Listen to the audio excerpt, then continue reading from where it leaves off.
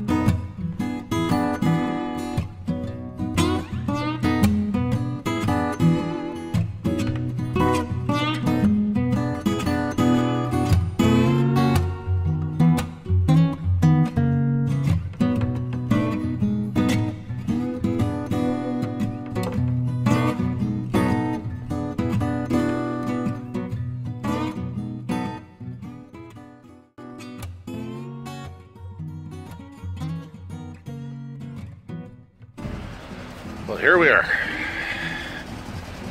I got in an airplane to buy this. First impressions of the old Fleury. I'm a little nervous. So far, it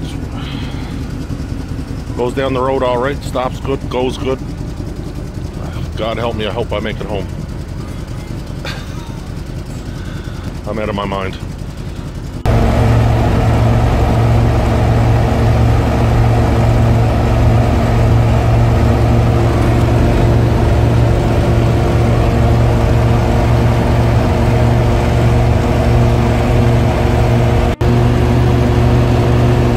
I'm just getting on the road. Clock is showing 96,000 miles. Bell just made a little squeal. I'm a little nervous about that. Pretty good manners on the road. Only got 1,500 kilometers. Roughly 90,000 miles, or 900 miles to make it home. In a 1975 GMC Fleury.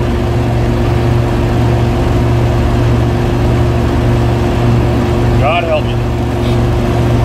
Just a little update. Been driving now for about 4 hours. Really solid on the road.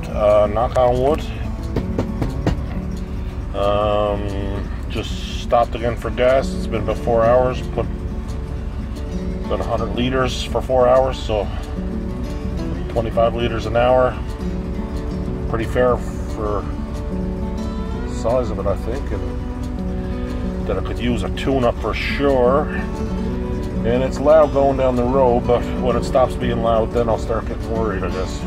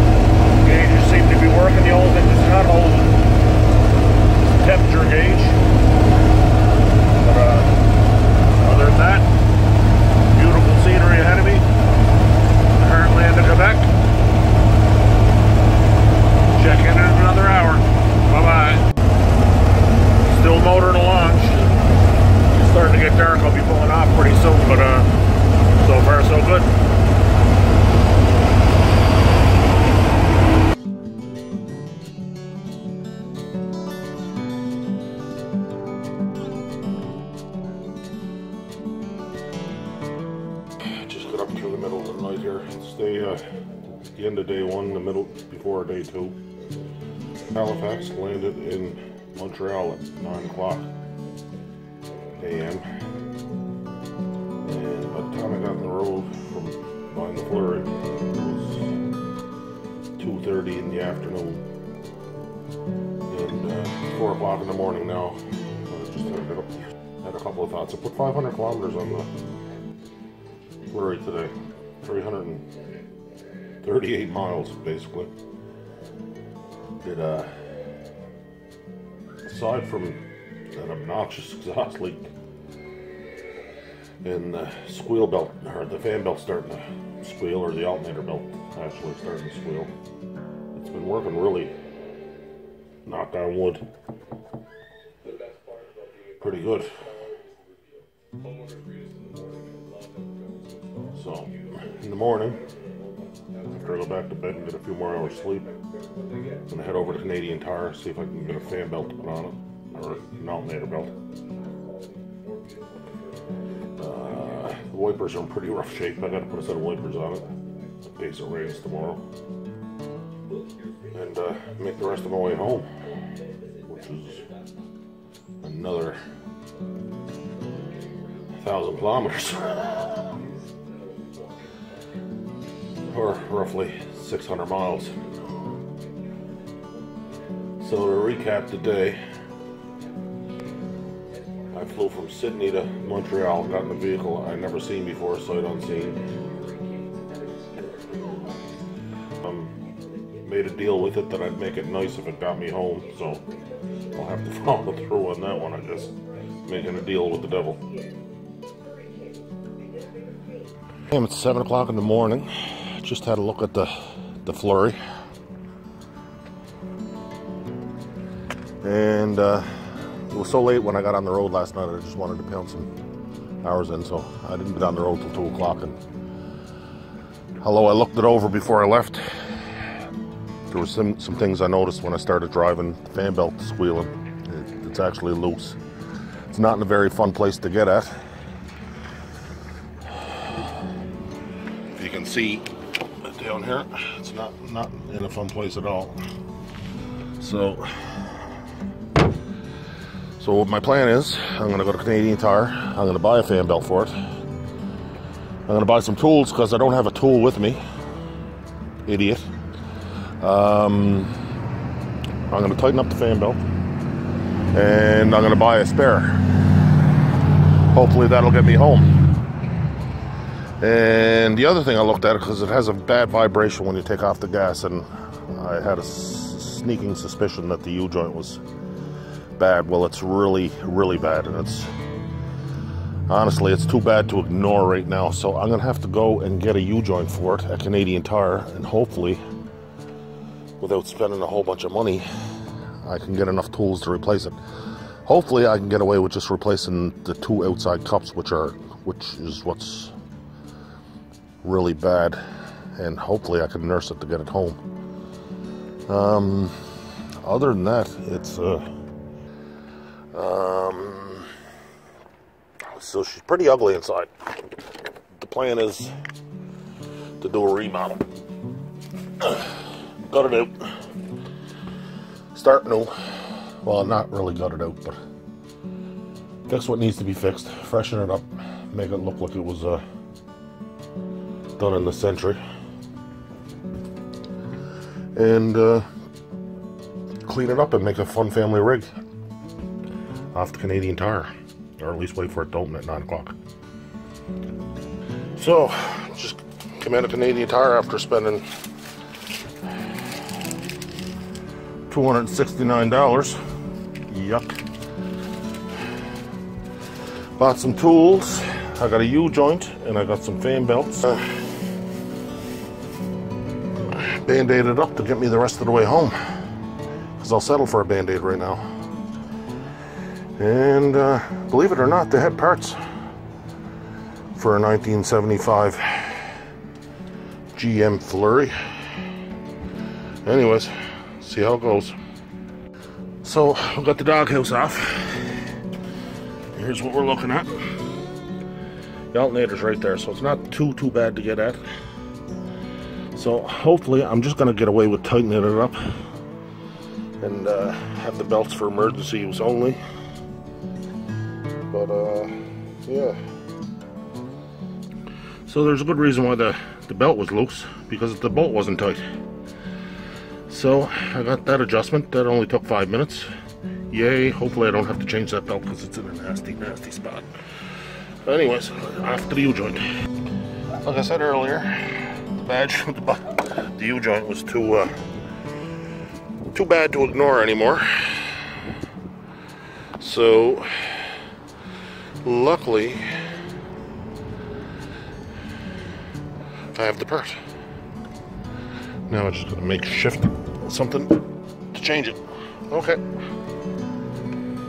Well, in case you're ever in a pinch,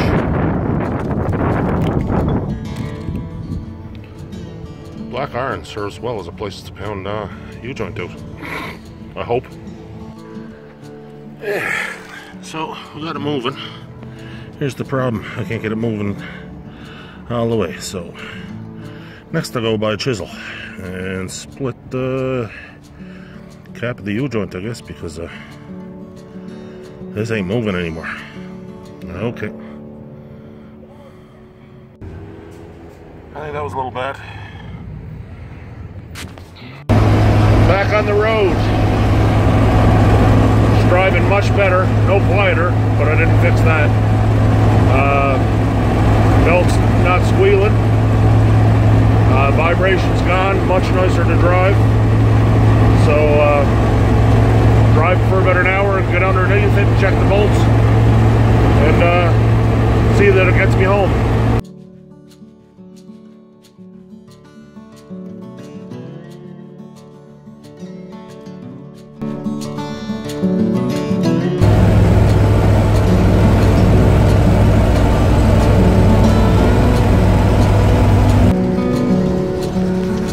It's been about 4 hours since I put the U-joint in it. I just stopped and pulled over to check the U-joints, make sure nothing's moving or make sure everything's staying tight. And I tell you, since I adjusted that fan belt and fixed the U-joint, this thing's been driving like a dream. Oh Jesus, there's the parts that came into the U-joint. I left them on the back bumper. That'll tell you how smooth this thing's driving right now. It's really, really impressing me how well it's built, how tight it is on the road. It's working good. I got another 7-8 hours of driving left before I get home. If it goes like this, it's going to be pretty uneventful, and I hope this is the way it goes. Knock on wood. So,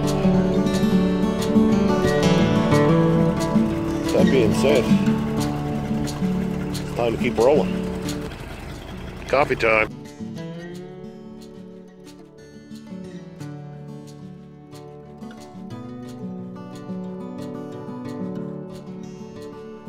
Well, here we are.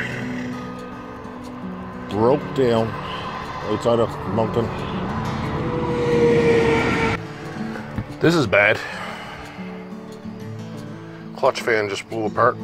Took out the radiator. And it looks like took out the water pump with it. Ruh-roh raggy. So, radiator's out. So, lots of damage. Hopefully the local ride shop can record.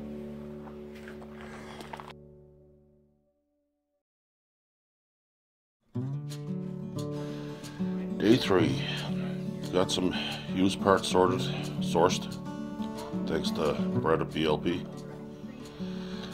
And next, hopefully the radiator gets recorded today and I can get it all back together and get on the road.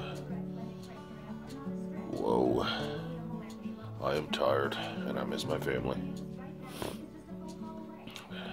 That's all for now. Well, here we go. She's going back together.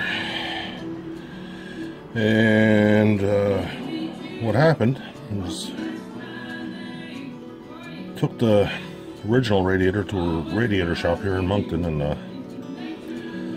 they wanted $900 plus tax if they could use my old tanks, and they wanted $1,500 if the tanks were not usable.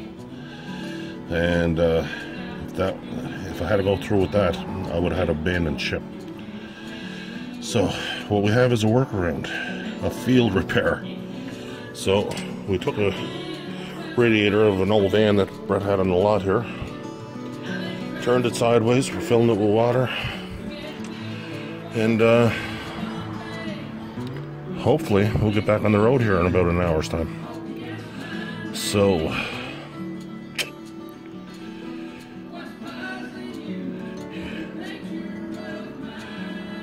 I need some luck.